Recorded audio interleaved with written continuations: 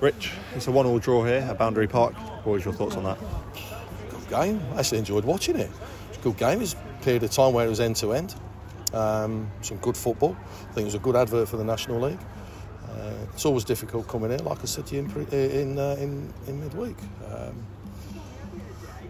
We expected the onslaught coming second half. We expect that. You're going to get that. You know, it's very easy to say, get up the pitch, shout the pitch, what they're doing, they're not playing. Oldham were disappointing first half, in my opinion, but they played a lot better second half. And we expect the onslaught. I've had to tactically change the formation because I just don't think that we'd have seen out the game if we'd have continued playing with the 3 centre half. So we changed to a 4-4-2, and it just enabled us to get tight to the fullbacks. And I felt it was needed. Just the one disappointing the second goal. I think he could have been defended better at source. I think we could have shuffled across the pitch a little bit better and stopped that ball inside the right hand side. Forget who it was, and obviously we didn't stop the cross. So you know, that's disappointing, and we'd worked so hard. But forget after that, we've worked really hard, and you've seen another side to this team that probably the last 2 games you've seen a gritty side to the team.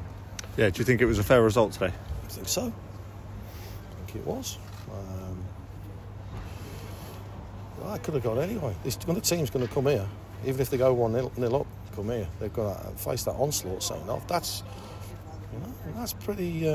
It's pretty tough to have to keep facing that. And, you know, we're without three of our players. That's not an excuse, but there probably could have more I could have done had we got some of the experienced lads back, because that was no game second half to throw some of the younger lads in. So yeah, I think it's a fair result. They're in a transition period as well. We've got a new manager. They're trying to impress him. Like I said to you on Thursday, Mickey's a good guy. Mickey's no fool, and he's got them playing, and he'll make them better. And I'm telling you, coming here, you know, I think if you'd have said to everybody, will you take a point on yesterday, I think we all would have done. And we've got the point.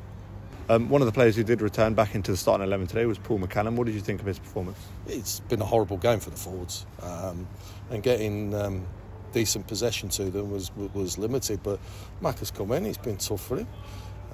He's had a spell away, and I know Mac of old, and he does need a couple of games to get back into the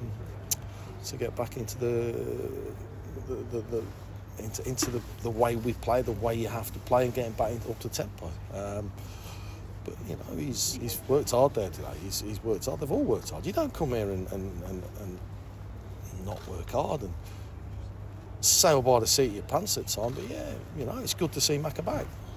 Perfect. Cheers, Eddie.